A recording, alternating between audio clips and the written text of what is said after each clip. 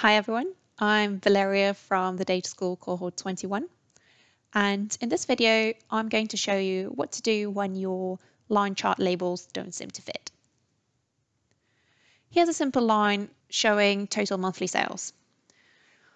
I want to show the sales amount for the latest month, so I'll go ahead and switch mark labels on, and I'll select most recent mark for the table.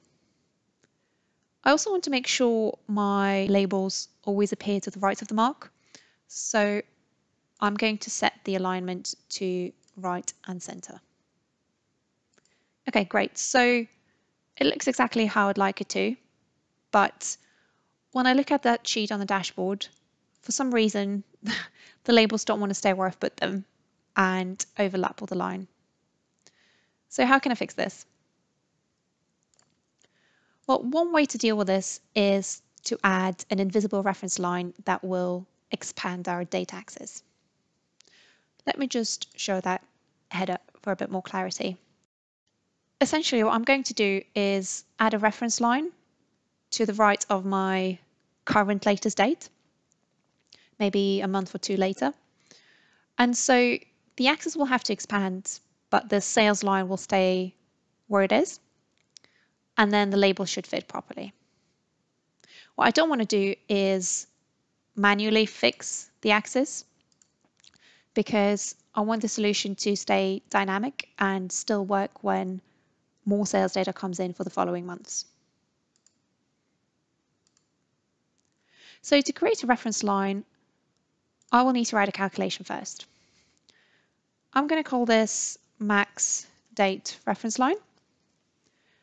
And what I want Tableau to do is find the current maximum date in the view and add a month to it. So I'm going to say window max order date. And I need the second max because window max is a table calculation and table calculations require all fields to be aggregated. And then I'm going to use a date add function to add 1 month to it.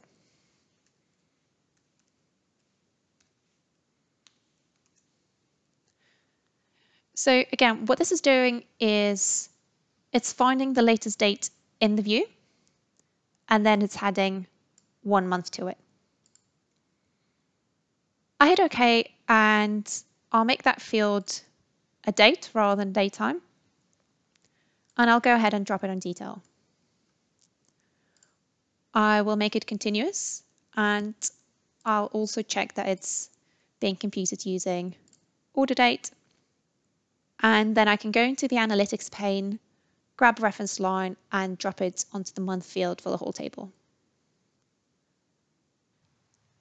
In the configuration window, I'll set the value to be that max date reference line. And then I'll switch off the label, switch off the tooltip and the line itself. And when I hit OK, I have a completely invisible reference line. I know it's still there when I hover over it, but no one else can see it, and it's done what I needed. So I can hide the axis again, and when I go back to the dashboard, I can see that my sales spark line looks much better. Let's just have a look at a slightly different scenario. Let's say I want to show the label for the month with the highest profit rather than the latest month. So I'll go and change this to min and max and just show the maximum value. And I'd like that label to appear above the mark. Again, everything looks great on the sheet, but it gets squished on the dashboard. So let's create another reference line.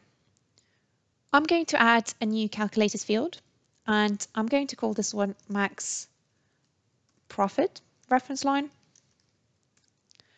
And in this case, we want to expand the y-axis. So I'm going to say find the window max sum of profit and multiplied by 1.1. Hit OK, and drop that field onto the detail and just check that it's being computed using order date. And then we can grab another reference line and drop it onto the profit field. Again, I'll use that new calculation for my value, and I'll switch off all the visible elements.